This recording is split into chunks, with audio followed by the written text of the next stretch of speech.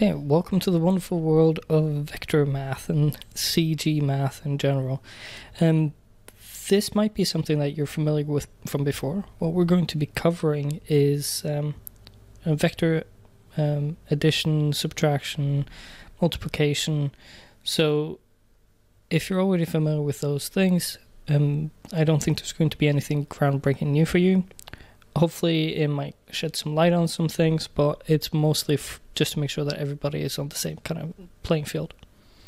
So, what is a vector? Well, it's something that has direction and magnitude, scale, or length. So what am I talking about? Well, it's often represented with an arrow.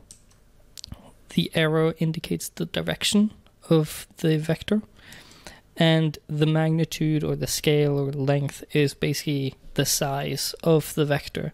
You know, it's how long is it, how big basically is it. You often see magnitude, scale, and length used interchangeably, and they all basically mean the same thing with regards to a vector. On a vector as well, there's some the kind of mathematical names for it, or that might be good to know. It's just the beginning of a vector, so like the starting point is called the tail, while the end point of a vector is called the head. So if you see those terms used around, that's basically what they're referring to. Now, this is a vector, this is a vector, this is a vector, this is a vector, and this is a vector. Now, I just want to mention a couple of things here now. As we see, all of these are going in different directions and they have different scale as well. While these two have the exact same scale, but they're going in opposite directions. Well, are they the same then? No, they're not. Even though they're going in this exact same kind of line, we could say, but they're going in the different direction and they have the exact same scale, and it doesn't mean that they're the same, even though they're matching on a lot of things. Now, these two have the exact same scale and the exact same direction, but we can see here they're not starting at the same place.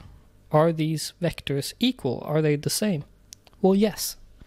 Because that is one of the key things about vectors and how they differ from points. So, point or vector? Well, a point defines position in space, while a vector defines a movement or displacement. Now that basically says that, you know, if we're looking at this mountain and we're saying like, you can find at the top, it's a great viewpoint. Right? We're specifying a specific location. You can think of it as like a GPS location. If you give this to anybody, they're always going to end up at exactly that spot. Now, a vector is more of a direction, how to get to a point, right? We're saying, instead of saying, oh, this is the exact coordinates, we're saying, oh, to get to the mountaintop, you would have to go along here, blah, blah, blah. You'd basically have to go this. And, you know, if you had a helicopter, you'd fly straight up like this. Now, that's not to say that just because you end up at the same point, you can still have different vectors that start in different places and end up at the same point, right? So that's the key difference to understand that's the difference between a point and a vector. Now, what is a vector made up of? Well, it's made up of components, and components is basically a list of numbers that you can think of, where you will often hear the terms something dimensional vector, usually a number like a 1-dimensional, 2-dimensional, 5-dimensional vector. That basically just indicates how many numbers is in that list. So 1-dimensional vector has one number, 2-dimensional vector has 2 numbers, and a 3-dimensional vector has 3 numbers. What it basically means, these numbers, is if you have a 1-dimensional vector, it basically only has a 1-dimensional number plane that it can move on, right? We can only have positive or negative numbers, and we can only be on any of those points. So if we had a vector a one-dimensional vector that had, where the number was 3, this is basically the vector that we then have.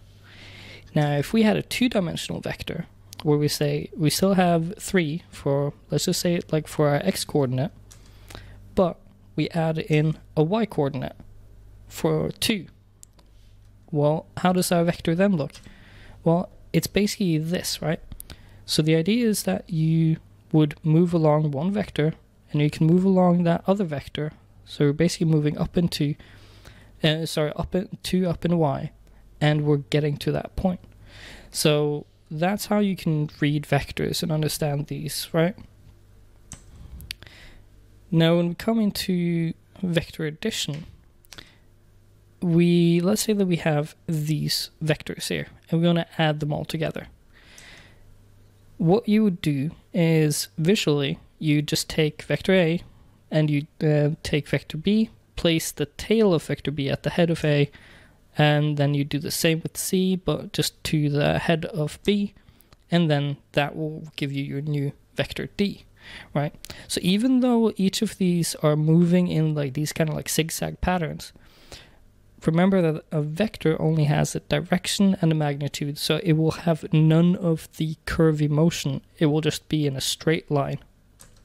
So this will be our final vector D when we add up all of the previous vectors, sorry.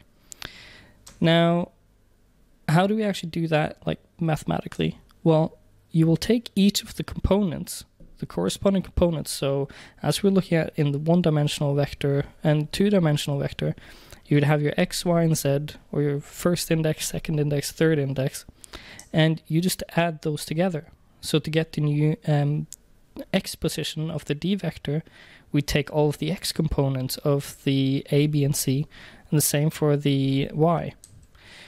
The order doesn't matter here because we're always adding up these things, so it's always going to give us end up in the same location.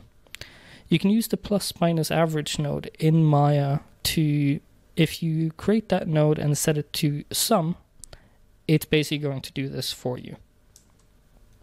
Now for vector subtraction, let's say that we have the same vectors, but we want to subtract them.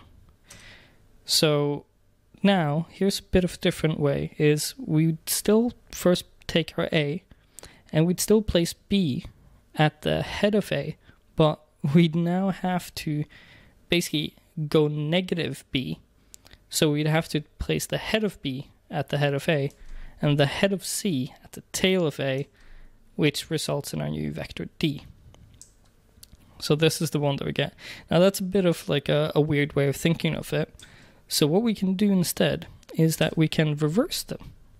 So we basically, all the vectors that we want to subtract, we've reversed them.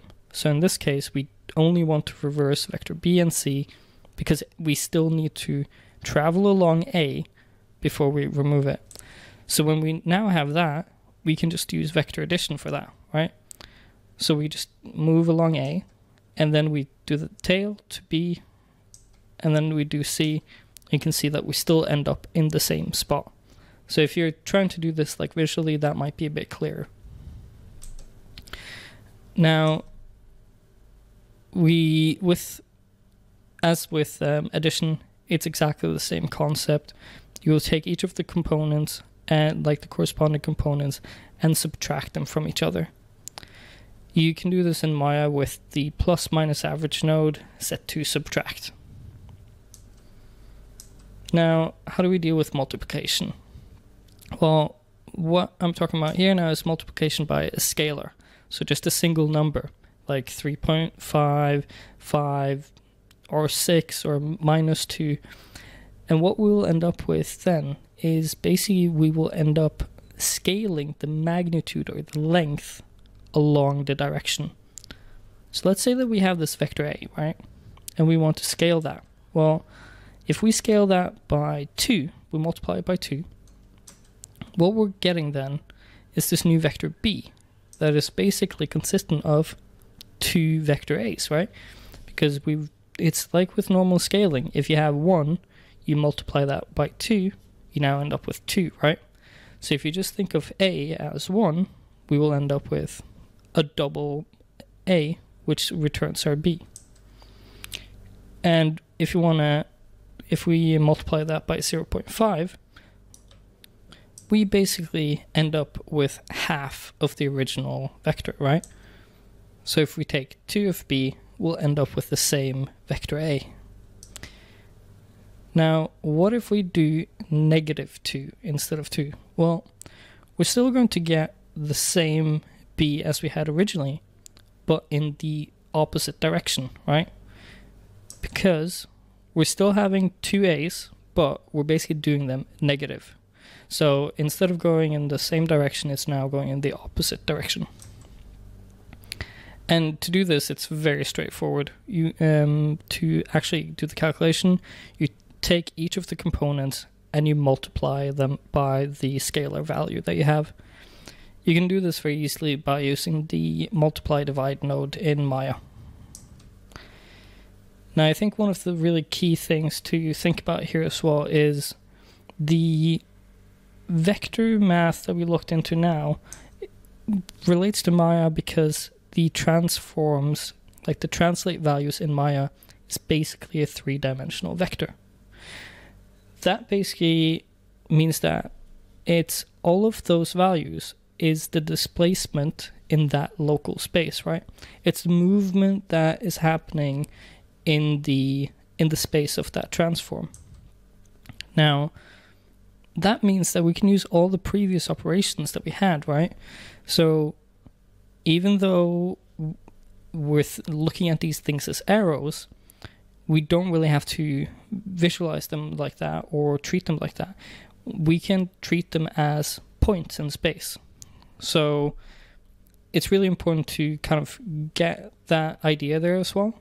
And as soon as you get that, then you can open up and do some really, really interesting things with vectors.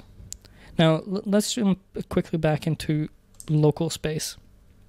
I just want to make sure that we are using the same language. So when I'm talking about world space versus local space, the world space will represent an absolute value in the kind of Maya world, right?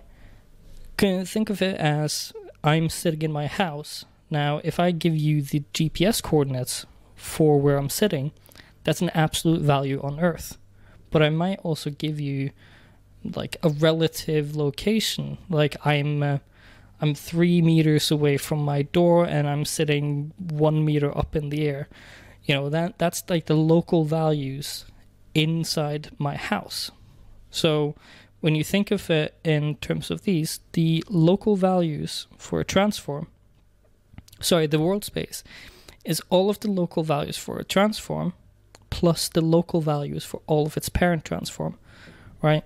So if you look at this transform here, we can see that that's at the origin. It's at the grid where it would basically be 0, 0, 0, right? So the world space location for that is 0, 0, 0. While if we look at it, because it's parented to that joint chain, actually it has a displacement, it has a vector from this to this, which actually represent, if we took the local values that had and just applied it outside this hierarchy, it would end up here. So I hope that kind of makes sure that we're a bit all on the same page. If not, do let me know and we can clarify this a bit more.